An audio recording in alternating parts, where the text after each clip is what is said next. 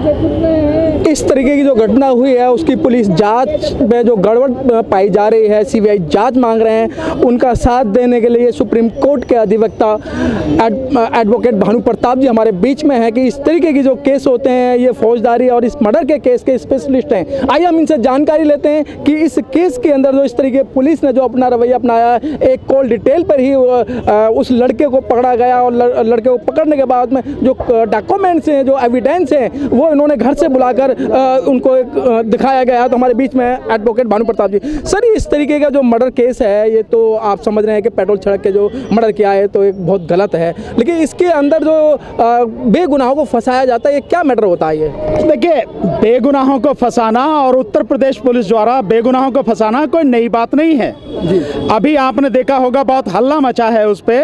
नोएडा में भी एक पुलिस वाले ने, इंस्पेक्टर ने जो उसको एक बेगुनाह व्यक्ति को गोली मारी, वो अपने वहाँ से आ रहा था।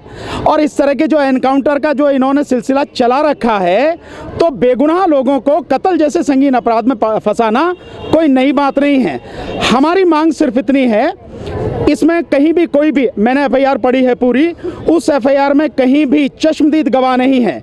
इसका मतलब यह है कि सर्कमस्टेंशियल एविडेंस पर, यानी पारिस्थितिकीय साक्ष्य जो है उस पर यह केस निर्भर है।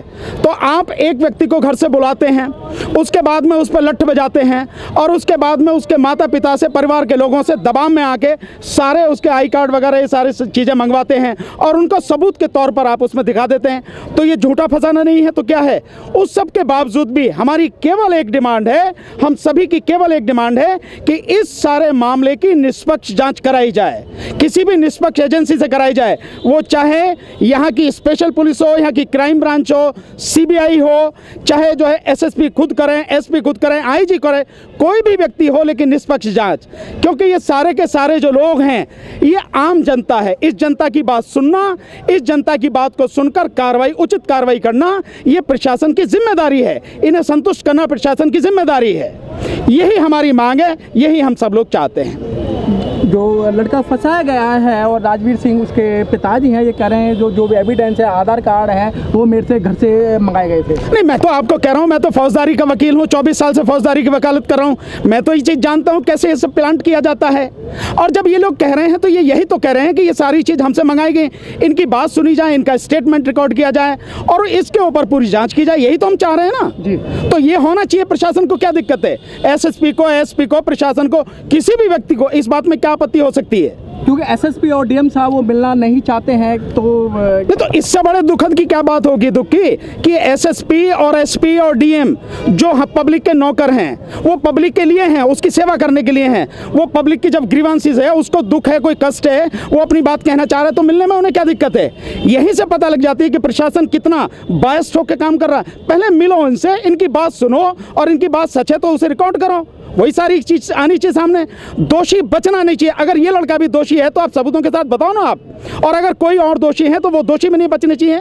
एक तरफ जहां 2 लड़कियां मरी हैं, उतना ही संगीन मामला है, उनके लिए भी उनका परिवार है, सारा है, सबको दुख है, इन सबको भी दुख है। लेकिन हम ये चाहते हैं कि जो दोषी हो वो फंसाए जाएं, वो पकड़े जाएं, उनको अरेस्ट करके जेल भेजा जाए, उनके खिलाफ कार्रवाई हो, निर्दोष लोगों को नहीं फंसाया जाए। मैं जानता हूं गाजियाबाद में भी एक मैटर इसी तरह का है। 60 किलोमीटर दूर फरीदाबाद में बैठे हैं लोग, और जहां पे मर्डर हुआ है नोएडा, उसके हिंडन के पास में, वहां पे जो मरने वाला है और एक जिसको गोली लगी, केवल वही 2 लोग थे और तीसरा कोई व्यक्ति नहीं था। एक व्यक्ति आता है 2 घंटे बाद, वो कहता है कि मैं साथ में था, और वहीं पे पब्लिक के एक व्यक्ति ने वीडियो बनाई हुई है और वो वीडियो में साफ आ रहा है कि उन दोनों के अलावा तीसरा नहीं है।